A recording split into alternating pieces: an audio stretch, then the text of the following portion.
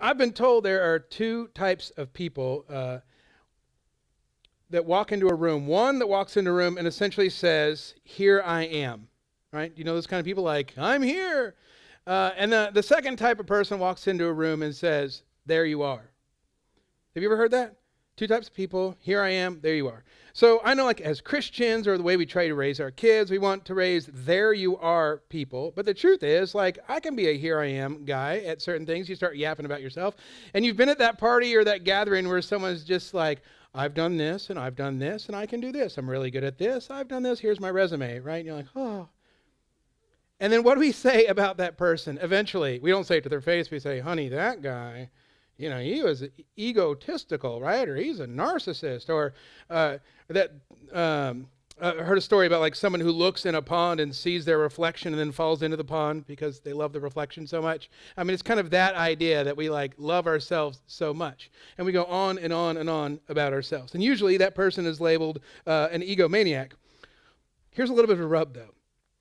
God says these same things. All through Scripture, God says, "I am this, I am, I am, I am. I can do this, I can do that."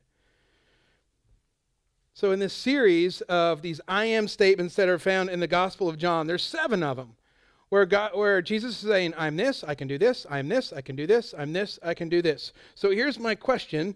Does God have an ego? I have friends who are not Christians, and they would say, "Nate, the God you worship is a narcissist," right? He's all about himself. And you start to think about it, okay. And so he's kind of like Muhammad Ali, right? I put this, I had a picture in there, that's not it. Of Muhammad Ali. Muhammad Ali is like, "I am the greatest of all time." And some people say that's what God is like. If you go back to that slide, I'm sorry, I skipped it, the one before, my fault. These are these statements that Jesus says about himself in John that we're going to go through. "I'm the bread of life," that's tonight. "I'm the light of the world." "I'm the door for the sheep," or of the sheep. "I'm the good shepherd." "I'm the true vine." "I'm the way, the truth, and the life." And "I'm the resurrection and the life." But if any human were to say some of these things, I think people would be like, "Who do you think you are?" But God is saying these things, and some people have said that the God of Christianity is kind of egocentric. He even says, "Worship me," right? If you had a friend that said, "Hey, Nate, worship me," you'd be like, "What is your problem?" And some people have a hard time with it. God would say, "Worship me." So if you're going to say, "Okay, I don't think he's an egomaniac," but here's my question. Why does Jesus make these 7 statements about who he is and essentially what he can do? That's what we're going to explore all the way through Easter. Let me give you a little bit of backstory because I think it's important. If you go, and you don't have to, but if you go to Exodus, in the second book, Exodus 3, you see this great story. And it's the story of Moses and the burning bush. And Moses is hearing from God, and they're talking, and then Moses has this great question. He says, "What's your name?" "Hey, voice, what's your name?" So why does Moses say, "What is your name?" Well, in Egyptian culture, it's a polytheistic culture. There's a whole bunch of gods. So essentially he's saying, this really cool thing's happening. When I go back, I got to tell him which one of the thousands of gods just showed up and spoke to me through a burning bush. And so that's why he's saying, "What's your name?" And so what does God say his name is? He says, "I am that I am." Essentially it translates, "I am that I am." Now, I personally think it would have been easier if he just said Gerald, or just a name, just like, shh. But what does that mean? "I am that I am." I'm sure Moses was like, "Huh? I am that I am." And so what God is saying, and this is the basis for this whole series that goes from the Old Testament to the New Testament, what God is saying is, "I'm the one you've been longing for. I'm the one you've been hoping for. I am the answer to the issues you have. I am the God among gods. I am, I am." And he was trying to get Moses to understand that. Okay, fast forward a second. We're going to spend this whole series in the Gospel of John. John is probably my favorite of the 4 Gospels. So Matthew, Mark, Luke, and John. They're all different. Matthew, Mark, and Luke have a ton of similarities. John is different. People call John the artist, the poet. He just says things differently and in ways that don't show up in Matthew, Mark, and Luke. And this is one of them. He has some unique statements, and these "I am" statements do not show up in any other, Matthew, Mark, and Luke, only in John. And here's what he's doing as an artist. This statement was said to Moses, "Here's my name, I am." And look what John does. he paints in that picture of who God is with these 7 statements. Yes, you are I am, and you're also the bread of life. You're the good shepherd, right? And he paints all these things. And that's what we're going to be looking at, this thing, this gift that John paints for us. Now, all 7 of these are not just cool images. They're deep theological truths. They're deep theological truths. To miss them, you're missing something big about God. To get them, you're getting something big about God. So John giving us these 7 I am statements are deeply helpful to us. And the last thing I think I'll say is Catherine Shiraka, she's not here tonight. I asked her to paint this for me. And one of the ideas behind it, as we look at these I am statements, and she was explaining her art. I'm not an artist. I don't get any of this. But she's like, in the middle is kind of calm and clear. This is who God is, as if it's in the middle of kind of chaos. And she tried to kind of paint chaos around it.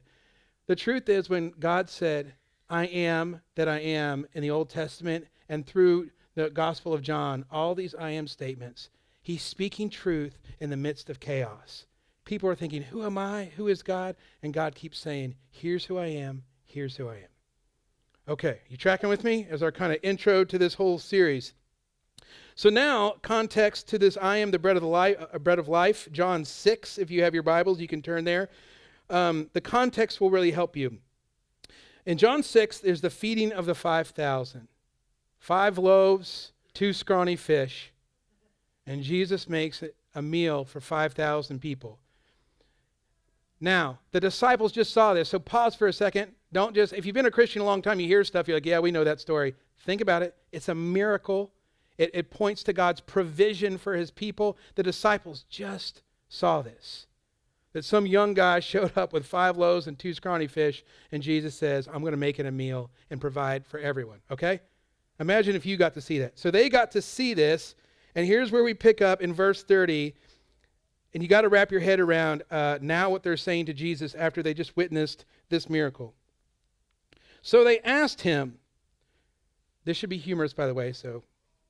They asked him, what sign then will you give that we may see and believe you? What will you do? You get why that's funny? They just saw 5 loaves and 2 fish feed 5,000 people. They're like, hey, do you think you could do something to prove to us maybe you're God and not just human? I'm sure Jesus is like, oh my gosh. I thought it was funny. Verse 31, Christian humor, people. Okay, verse 31, our ancestors ate the manna in the wilderness, as is written, he gave them bread from heaven to eat. So what they're saying is, hey, you know the Old Testament story where God gave them bread from the sky? Like, do you think you could do that for us? That was cool. And Jesus starts to answer them. So do you get what's happening? They saw this miracle, and they say, we kind of want something like Moses got, maybe. I mean, the fish and the loaves were great, but maybe we get something else. And Jesus says in verse 32, very truly I tell you, it is not Moses who has given you the bread from heaven, but it is my Father who gives you the true bread from heaven. For the bread of God is the bread that comes down from heaven and gives life to the world. Sir, they said, always give us this bread. Okay, so they came asking for regular bread, and he tells them about different bread. They're like, yeah, give us that. And then verse 35, then Jesus declared, and here's we get this first statement, I am the bread of life. Whoever comes to me will never go hungry, and whoever believes in me will never be thirsty. But as I told you, you have seen me, and you still do not believe. All those the Father gives me will come to me, and whoever comes to me I will never drive away. For I have come down from heaven not to do my will, but to do the will of him who sent me. And this is the will of him who sent me, that I shall lose none of all those he has given me, but raise them up on the last day.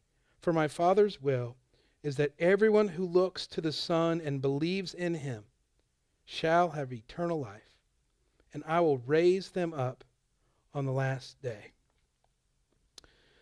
Here's this claim. Jesus is claiming, I am the bread of life. And I want to unpack that for a second. Bread of life. When you think of bread, we'll uncover that. When you think of bread, you think you have to eat to live, right? You think sustenance. You might think carbs. Carbs give us fuel. And so all these images where Jesus says, I'm the bread of life. But think for a second. You've heard this maybe before, but to hear it for the first time, you go to the person you think is the Messiah and they tell you they're bread. That's a little bit of an odd statement. Like we come here looking for bread, you know, the kind you put in your mouth, and you're saying you're bread. Okay? And they're trying to hear him out what he's saying. And the point I wanted to go to first is not the bread part as much as the life part. He says, I am the bread of life. What kind of life is Jesus talking about? Well, if you look in the New Testament, there are two main words for life, bios and zoe. So we name our kids Zoe. We usually don't name kids bios. Maybe, but there is a Zoe here, right there. So bios, physical life, that shows up a lot in New Testament. Zoe is eternal or everlasting life. And so these are the two that show up often in John, and he uses both of them, I would say frequently. But the way I'll use them and the way it sometimes come across in Scripture is bios, that kind of life is existing. But when he talks about Zoe, he's talking about living. So there's, yes, God gives us bios, right? Gives us physical life, and we're grateful for that. But it's not just that. He goes on to talk about life as Zoe, as like eternal life. So for instance, in John 10:10, one of my favorite top 5 verses, that Jesus came that we might have life and have it abundantly or to the full. So what kind of life is that? Jesus came so that we might have bios and have just a normal existence, right? No. It's not bios. It's Jesus came not so we would just skate along and do this life and end up with a good retirement account. He came that we might have Zoe, eternal life centered and given from God. And have it abundantly, not stingy, like big. That's what John is saying. And he's Jesus is trying to help people understand Zoe life and not just bios life.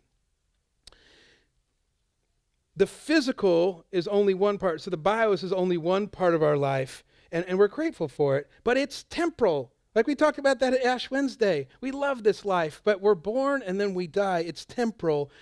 And Jesus is trying to get them to wake up a little bit and quit thinking just about temporal things and think about eternal things just for a second. And so here's a question I think we have to ask ourselves, even if we've been a Christian a long time. Is Jesus Christ the bios, or is Jesus Christ the Zoe, like the bread of bios or the bread of Zoe? Do you get me? Is he just physical bread? Or is he the everlasting, eternal bread for us? So pause on that for a second, because if you think of all 7 statements, they're not just theological truths, but they're also invitations. So catch this part of what he's saying in John 6. It's this great invitation to Zoe, meaning don't just live physically, live spiritually. It's the way I wired you, abundantly. And so he's saying, I invite you into this Zoe kind of life where you'll never be hungry or thirsty. That's the invitation, okay? So the invitation tonight for Jesus is this kind of bread. You will never be hungry or thirsty. This kind of bread that he's talking about doesn't mold, it doesn't run out, and you don't have to buy it. That's a great kind of bread. The kind of bread Jesus is talking about. He said, I'm the bread. I don't mold, like I don't spoil. I'm abundant. There's a lot. And you don't have to buy it. That's what he's saying about this bread that's different than any other bread they've ever heard of. Do you get the invitation that Jesus is asking?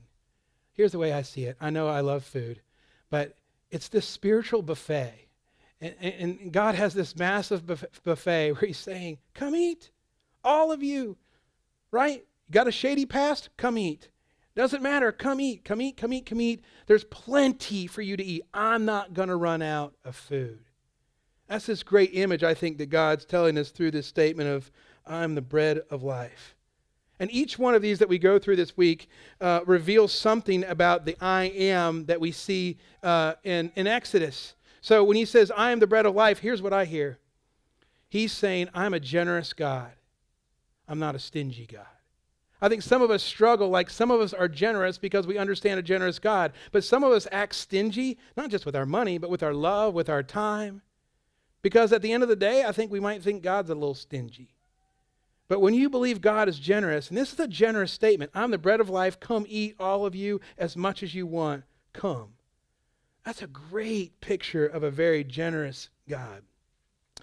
But as you read on in verse 36, something Jesus addresses. So he gives this great invitation, but he says something. Here's what he says, and this is a great message for a lot of us as Christians. He says, you see, but you don't believe. And so I guess what I mean is some of us come in churches, we've been in churches a long time, we see, we hear, but maybe we don't really believe that he is the bread of life, that he is the Christ, that he is the Lord and Messiah. And so he's saying, you all have seen a lot, disciples. And some of you don't even believe. So here's my question. What keeps us from trusting or believing that God will provide everything and does provide everything? What keeps us from believing that Jesus really is enough? So I started thinking about that because I think we have to answer that. What keeps us from thinking that God will provide everything?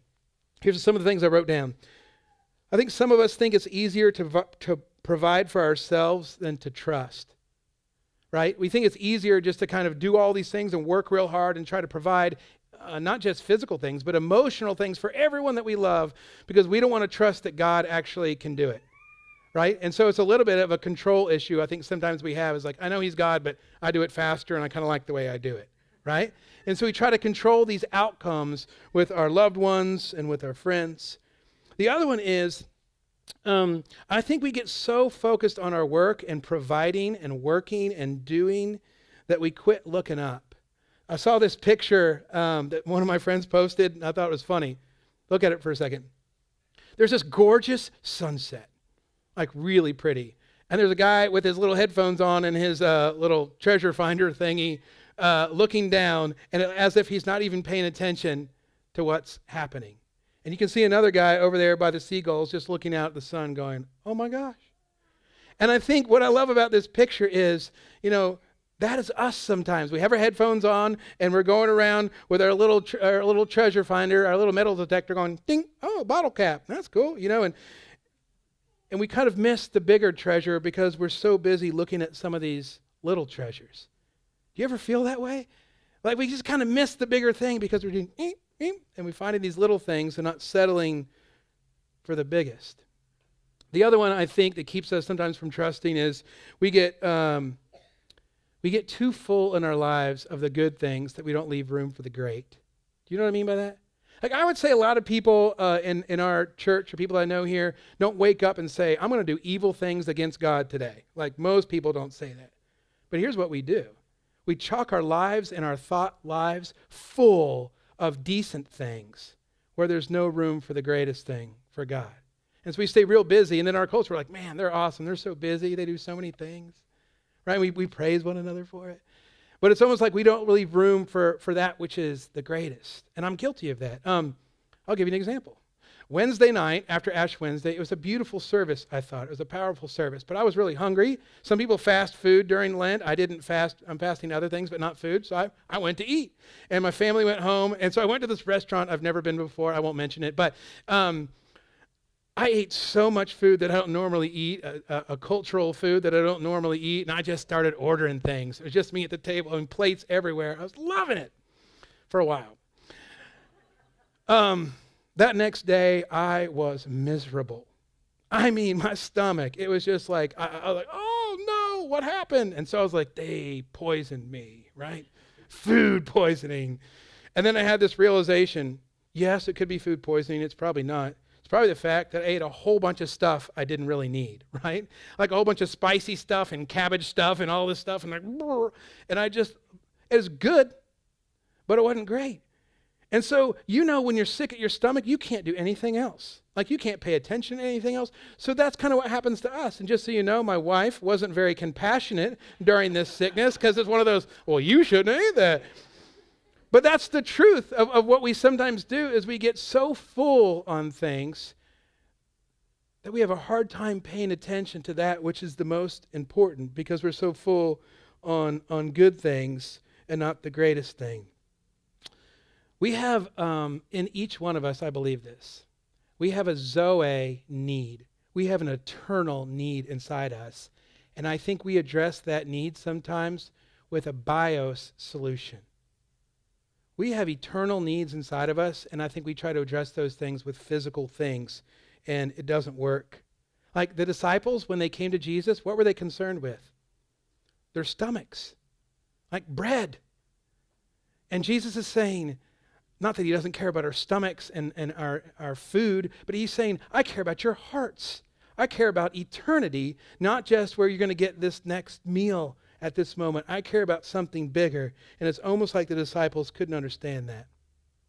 Another thing I thought of, which I think this one's a little bit interesting, and I struggle with it too, but sometimes we get so enamored with the provisions of God. So think of what God provides. Jobs, family, friends, finances, all kinds of stuff that God provides. The outdoors, nature, beauty, all these things. We get so enamored with the provisions of God that we lose sight of the provider of the provisions. Do you get what I'm saying? Like God gives us things like, this is so great, this is so great. And we almost forget that these are things that come from God. We get too enamored with him that we no longer see God. I remember joking with one of my coworkers at my last church of saying that all the little kids at my last church loved me. And I was bragging about it, like, man, they all love me. And he said, do you know why they love you, Nate? I'm like, why? Tell me, because I'm so great? And he said, no, because you always give them animal crackers. And I was like, oh. He's like, you notice when you don't have animal crackers, they don't really love you? And I was like, that's so true, right? Kids love me because I have snacks. And when I don't have snacks, they're like, I don't know who that guy is. I'm like, oh. Think about that. That God gives us and provides us things, like we love it when God provides things, but sometimes we don't see God because of the provisions. Like, oh, our family's healthy and all these things, and then that's what we pay attention to, and we lose sight of God. It's like God gives us treats, and we can't see God past that. And the truth is that God gives us these things, these provisions in his life, so that we do see him, not that we're distracted by them. I've been thinking about that a lot this week. But in all these things where he's saying, you all don't see this, right? You see me, but you don't believe. And that seeing isn't always believing is what Jesus is saying. But I want you all to hear this too. I've had this conversation with Eric several times, and it's really true. If you look at all of Scripture, God will never force us or coerce us to love him. God will never force us or coerce us to love him. In Scripture, he never forces people to do anything. This is what I love about God. He says, hey, here's the food. Come and eat. It's for all. Come and eat. He rings the bell and wants people to come, but doesn't make people come and eat. I love that about God. And he keeps revealing, saying, hey, here's the buffet. He keeps revealing who he is. He keeps saying, here's who I am. But he will never force people to love him and never force people to serve him. I hope we remember that. Here's what Jesus is claiming in this I am statement. Look at verse 40. I'm going to read it real quick, put it on the screen. He said, for my Father's will is that everyone who looks to the Son and believes in him shall have eternal life, and I will raise them up the last day. What a great promise. That's what he's saying. Everyone who looks to him and believes will be raised up, will be saved. He's saying, I haven't come just to bring bread. I have come to be bread. I haven't come to just like improve your life, polish up your life. I've come to be life, is what Jesus is saying. So let's go back to the very beginning. Is God an egomaniac? As we understand these statements about himself, is God egocentric? Is he a narcissist? These kind of accusations about God. I would actually say this. The opposite of an egoist is an altruist or altruism, a word that if used in like zoological terms, they would say it's the animal that benefits someone else to its own sacrifice, right? The animal that helps the other animal, but it hurts them to help them. As I think about that, that's Christ. That's what Christ did for the benefit of the world to his own sacrifice. That's what Jesus did. The opposite, I would say, of being an egomaniac. Because the truth is, narcissists, they don't die for the sake of other people. Narcissists don't sacrifice for the sake of other people. God did. And the greatest provision God gives, as we think about I'm the bread of life and all this provision, the greatest provision of all things God has given you is Jesus Christ. And he's saying, this is all you need. He is all you need. But here's kind of the rub for me. Is Jesus really enough? We say that a lot. We go, oh yeah, he is. But is Jesus really enough? And I think we have to say that a lot in this world of when relationships fall apart, when health falls apart, when our children don't do like we thought they should do.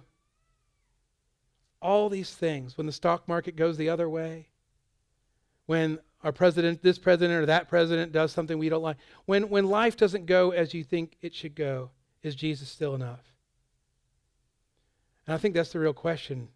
When there's real darkness in our world and we feel like there's little hope, but is Jesus still enough in the midst of that? I think that's a question we have to answer. Tonight, as we celebrate communion, this is where I want us to direct our attention as I close. I believe this, that Jesus is all we've ever needed, Jesus is all we need today, and Jesus is all we will ever need. And so we celebrate communion to keep ourselves focusing on the greatest provision of all time. That tonight we celebrate because of Christ's death and resurrection, we can have Zoe life, and not just bios, not just existing, but having abundant life through Jesus Christ. This word in Scripture, Eucharisto, you've heard people call this the Eucharist. It means, I will give thanks. Tonight, because of this statement, I am the bread of life, I think we have a lot to be thankful for. Tonight, as we come forward, we are thankful that Jesus Christ is the bread of life. We're thankful that all who come to him will never be hungry and never be thirsty. Every provision met in him. Let's pray.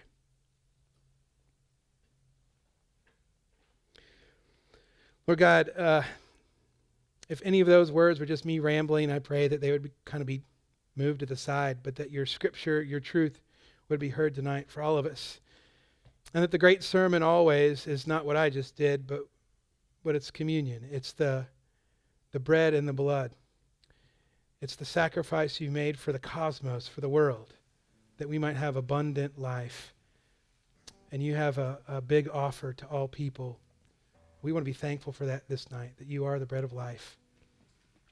And God, we've tried to, we're insatiable in so many ways, and we've tried to fill our needs with health and wealth and all these other things. But to know that our deepest hunger and our deepest thirst will be met in you, Lord Jesus. And you say that to us in John 6, and we're grateful for that message. God, I pray that these ordinary things, bread and juice, will point to an extraordinary love found only in you, Jesus Christ. And all God's people said, amen.